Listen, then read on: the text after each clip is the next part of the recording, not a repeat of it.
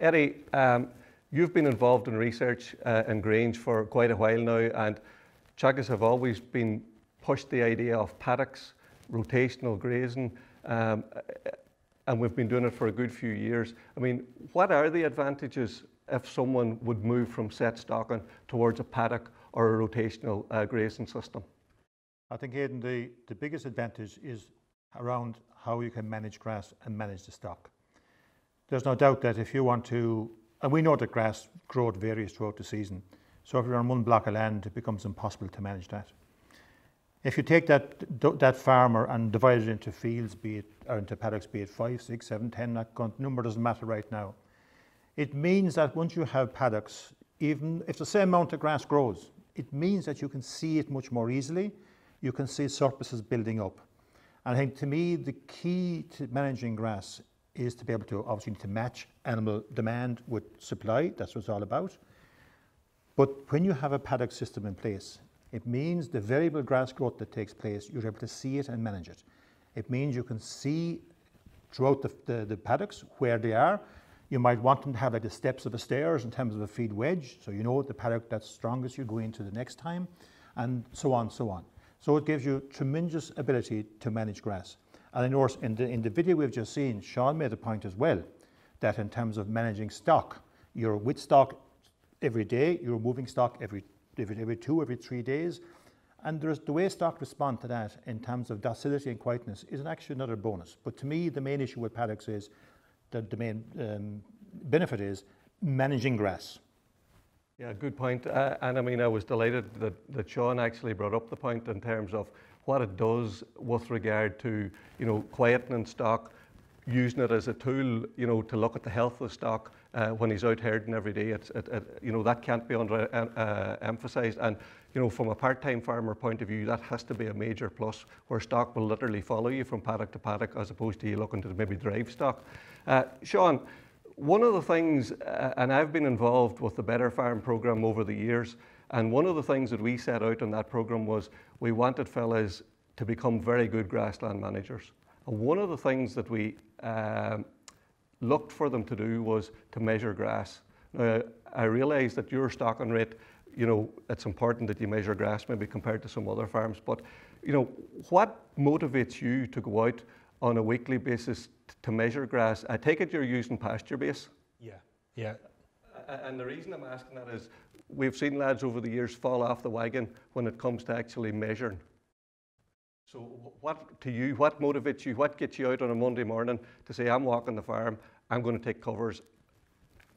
So apart from just getting a good 13-kilometre walk in, it's a great, it allows me to make decisions. It's probably, at my stocking rate, it's the most important 2 hours that I can spend on the farm that week, because looking at the week ahead, it makes all my decisions for me based off the information I gather. Whether am I cutting silage this week?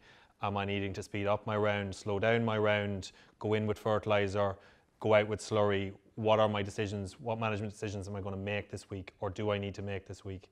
They're all made on the grass walk. So essentially what I call it, the walk plus pasture base are giving you the confidence to make these decisions that you know that you can basically stand over. Yeah, so it's information. You can't make a decision if you don't have the information. And having that information means that you can make a more reliable decision, and you have a higher chance of making the right decision. Okay. Christy, I come into you tomorrow morning. I tell you I have a block of 40 acres available. It's basically been managed in such a way at the moment that's been set stock. I maybe haven't got the budget that was available to Sean in order to put in the paddocks that he has in the water system or whatever.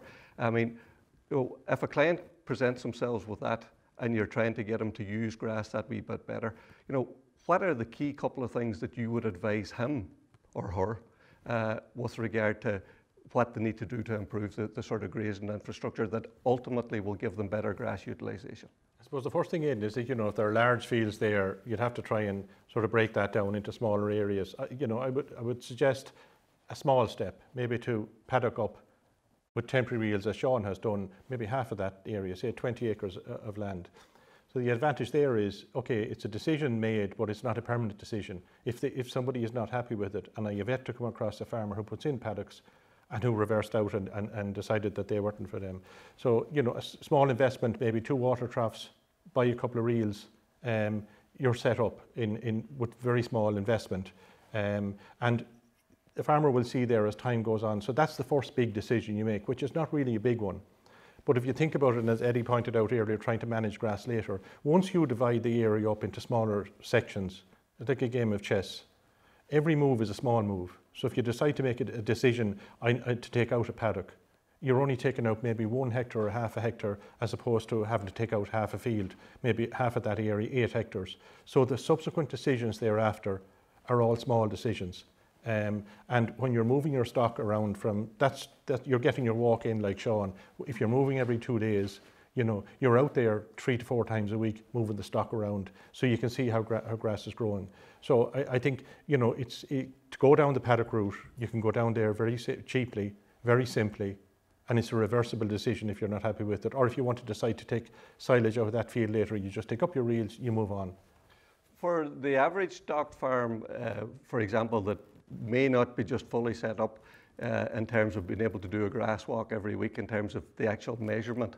I mean, how important is it, Christy, that we just encourage people to get out there and to walk the grazing block, you know, with maybe not have to record the actual covers, but just to get out there to see what way things are growing, to see what's happening ahead of the cattle or whatever? Yeah, I think there's only 2 things really you need to appreciate when you're going around there. Number one is the paddock grazed out, and we've seen on Sean's video there what 4 centimetres is. So at what stage should you go in, at what stage should you leave the paddock, and what stage then should you leave that paddock and move on and maybe take it out for hair silage. So they're all small, minute decisions, but you're out there 3 days a week, very minimum, and you can get a very clear picture of the way grass is growing. If that field is left in maybe 2 or 3 or 4 fields, you're walking in 3 or 4 fields, you don't generally, if they're set stocked, you don't see any variation within the field. Whereas if you have it in partitioned like a chessboard, as I say, you will see the black and the white, you'll see it grazed out, you'll see the paddocks that are getting a bit strong, and you can make a decision then to leave those out. And again, as I say, it's not something that you can't change later on. You know, you can go in and you can decide to do a permanent situation or a permanent paddock system later on. But you know, as Sean has gone up with big numbers in his divisions through the use of reels and temporary fences there. And Eddie, just to go back a wee bit on the research side, I mean, Sean mentioned that he had 1 hectare paddocks and they were lasting approximately 2 days. Is there any sort of optimum size paddock? You know, should we be looking to move stock every day, every 2 days, every 3 days?